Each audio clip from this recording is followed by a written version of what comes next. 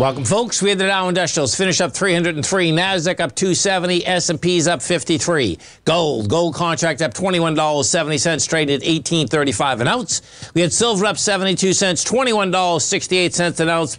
Light sweet crude down $3, $115.88 a barrel.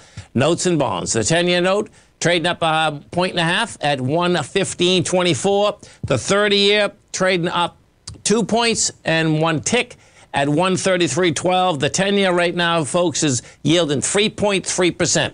And King Dollar down 746 ticks at 104.767. Euro 104, yen 133, and the British pound at a price point of 121 to 1 US dollar. We're going to get over. I want to go over and take a look at the dollar first, because this dollar was not only flirting with these highs, bottom line was way over the high.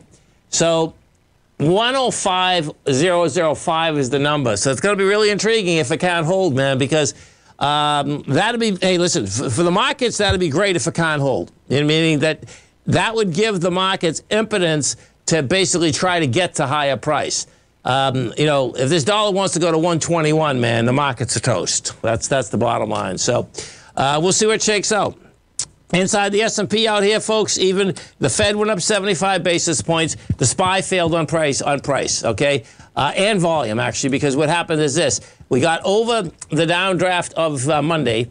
That high there is 381. We made it to 383. That had 170 million. We only did 116. So you get over the high, you closed underneath the high. NDX 100, I suspect, is going to be the same type of setup. And what we did here, oh, it's going to be a close one on the NDX. The NDX, that would have been 382.34. Look at that. I love it. We're at 382.80. So what happened is this. The bottom line is that the issue had lighter volume, but the NQs did not fail, because what ends up happening, and the way that you do tests coming out of the bottom, by the way, right, you still just, all you do is you're taking the track, okay, you're putting it across, and you see, number one, what is it going into? Well, this was going into the downdraft. Bottom line, it went into the downdraft. It had lighter volume, but it closed over the high. So there's your divergence. So we get divergence. It's better than both of them being in harmony on the way down. That's for sure for you bulls out here. Have a great night. Have a safe night, folks. Come back and join Tommy tomorrow morning. Kicks us off 9 o'clock in the morning. It's a great show, folks. Look at him, folks.